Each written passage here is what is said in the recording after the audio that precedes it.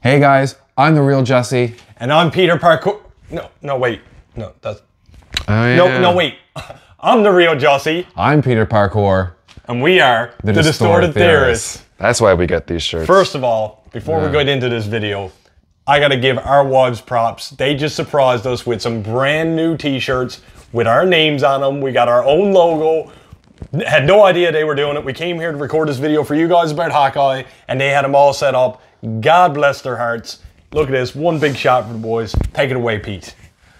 All right, so this is probably the first video in a while that anyone's seen me. I mean, you had your Pokemon unboxing. I got them. You had the 3 reaction videos for the episodes of Hawkeye, which we're about to talk about. Yep. So which I'm super excited to talk about. Something else has happened since you were last sat in this chair as well. Yes, we noticed quite a large jump in our subscriber fan base, and well, I say fan base. I don't know if you're fans of us. I am a fan. Can we round up? If we round up, it was 150 new subscribers within the last week, and that, I mean, I'm sure it shows you, like I said, you've been off for a while, but it means so much to us guys. Obviously, what we're doing here is reaching a lot of people in many ways, and the support is just pouring in from different directions, and we love to see it. So, and however you may have heard of us, whether it's word of mouth or word of mouth, perusing. Yeah, we thank you for it, and we hope that you stick around with us for the long run, because this is only the beginning. And I mean, we got our own logo now. Who's to say we won't have some merch? Ooh, you never know. We're working on some things in the background for you supporters, so keep watching the videos, and we'll let you know. But that's enough about you guys. Now it's time to talk about something that's a little more important.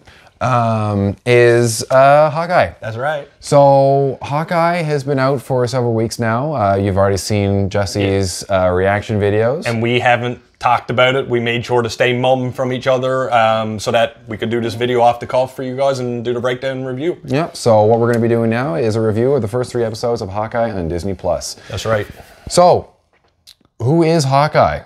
Hawkeye, Clint Barton, Jeremy Renner, and who else is Hawkeye? Kate Bishop. Haley Stanfield. That's right. And they, as far as I'm concerned, they're knocking it out of the park.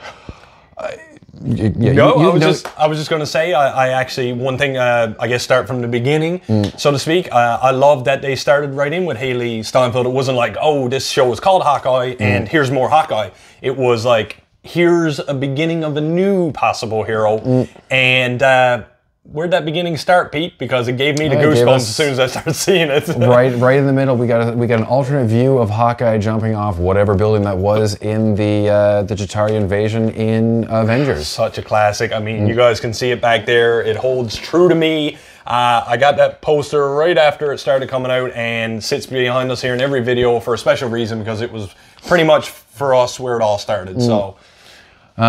But yeah, so the two of them interacting with each other as they move through. First of all, we see Hawkeye doing his own, Clint doing his own thing with his family, and we see Kate dealing with her own family issues, and then through the jigs and reels, she gets associated with Hawkeye by picking up the Ronin suit. Right.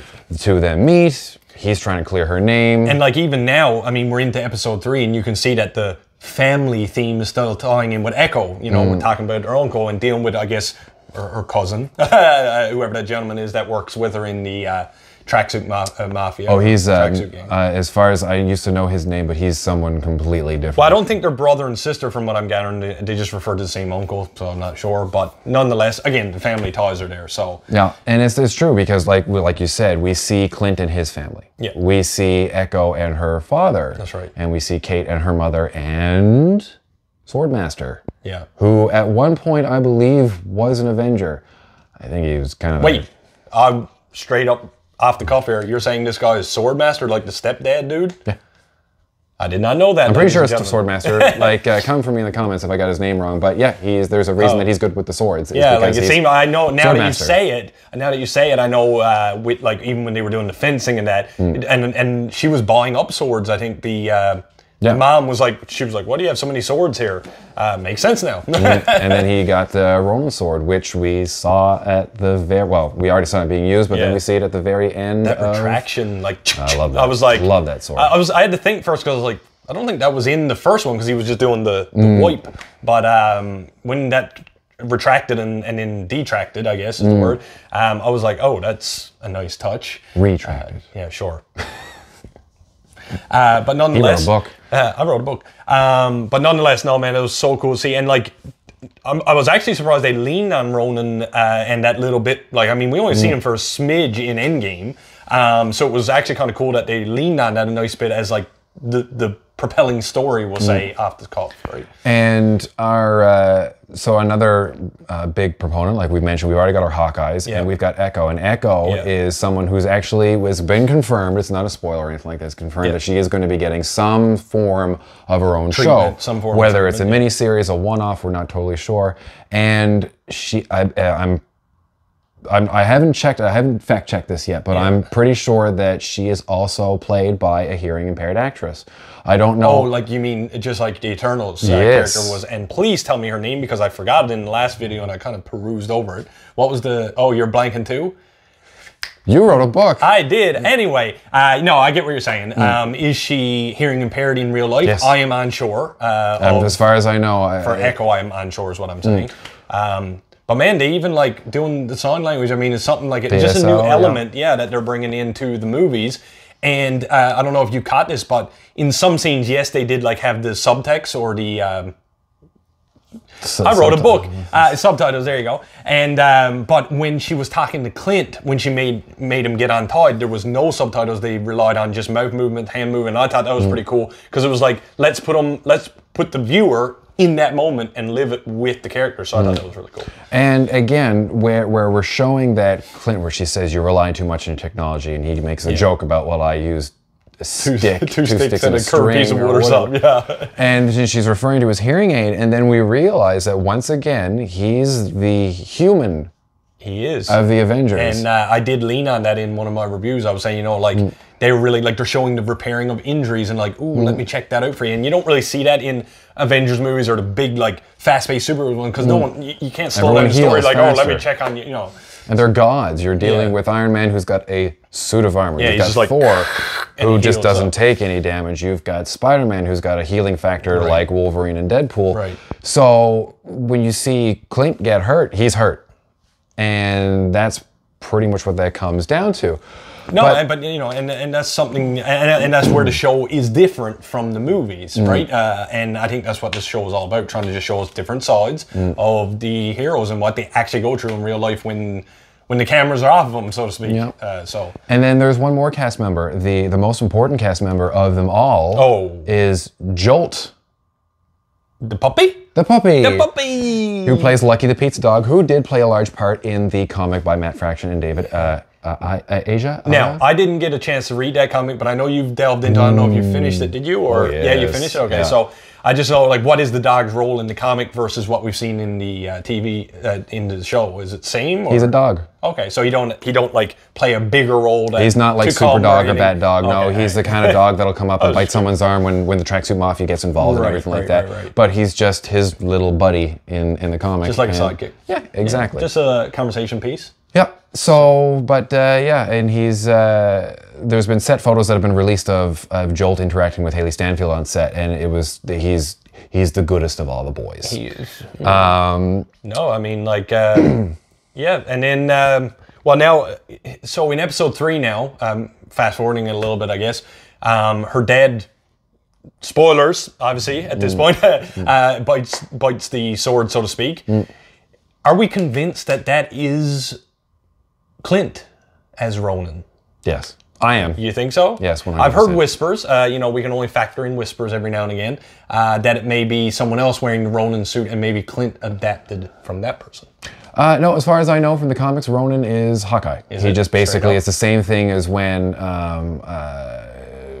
Steve Rogers in the comics became, when he lost the Captain America title, and he became someone else. He was, for a time, U.S. agent, who he's seen as someone else, but then he took up the moniker again. So as far as I know, and I am, if it isn't, it's a great surprise, but I'm convinced that is 100% Ronan, that is Hawkeye, that is Clint.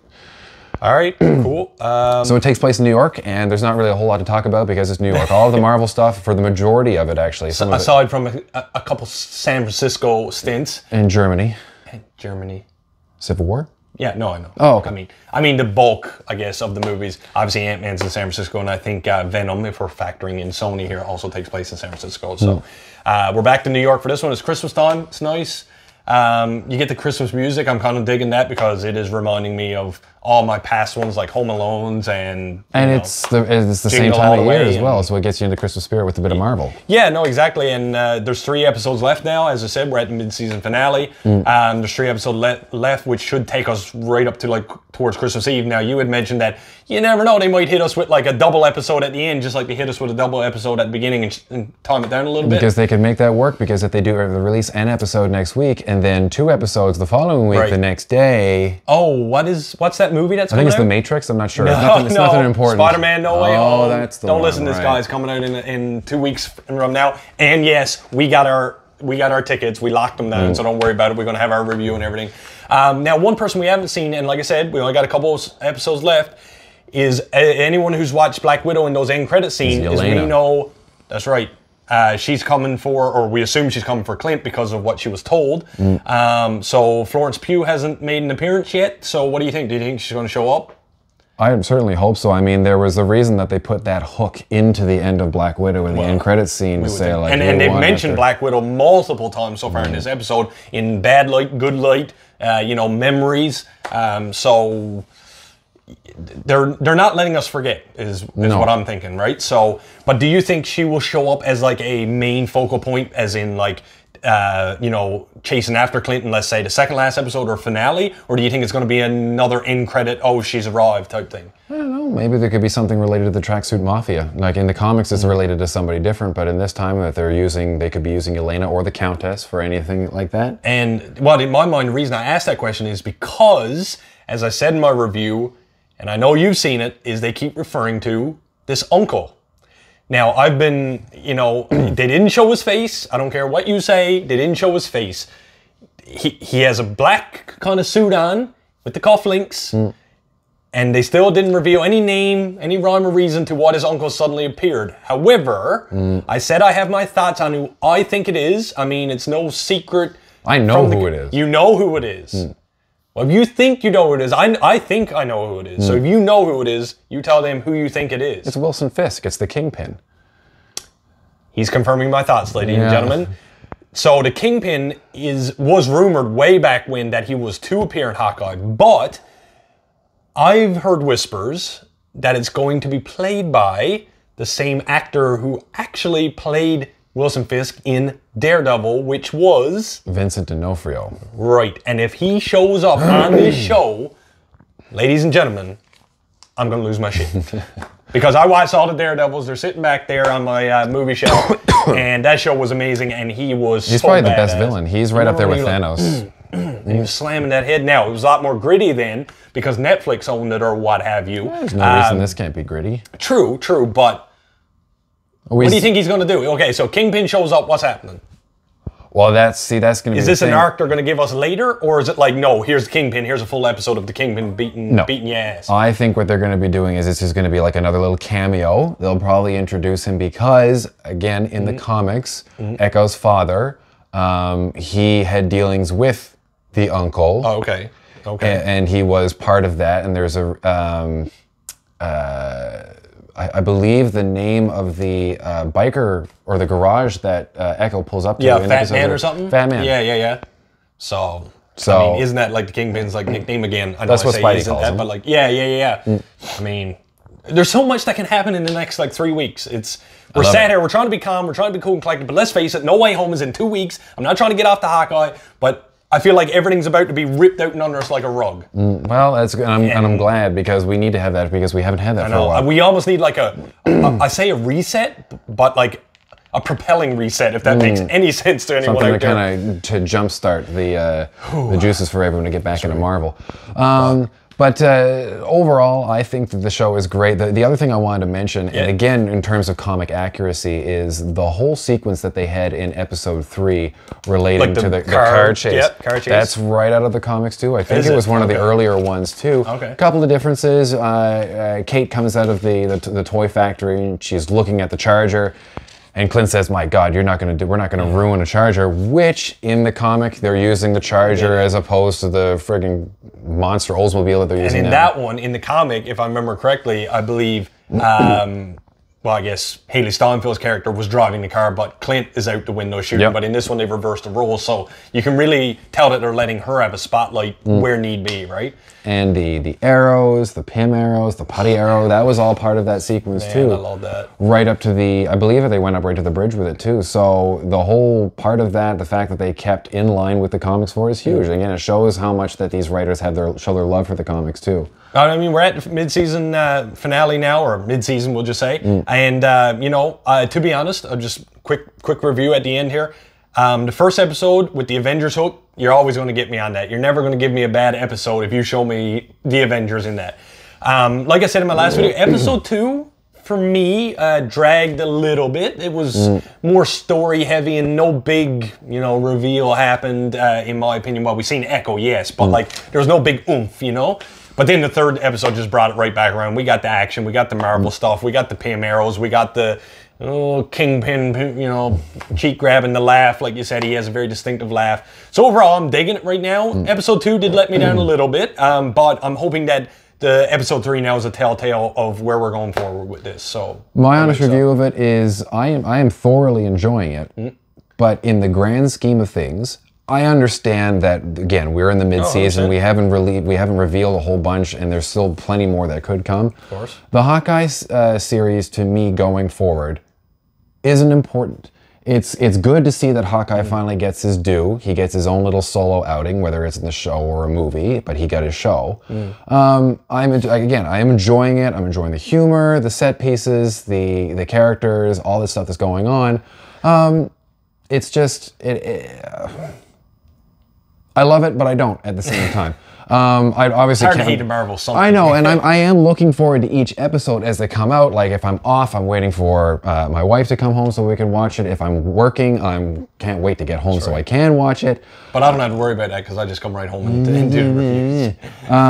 But beyond that, like it's for me right now, a solid 7 out of 10. And see what, and we'll just have to see what the other 3 episodes hold. You cool with that? Absolutely. Once again, guys, I'm the Rio Jossie. I'm Peter Parkour. And like I always say, keep it real.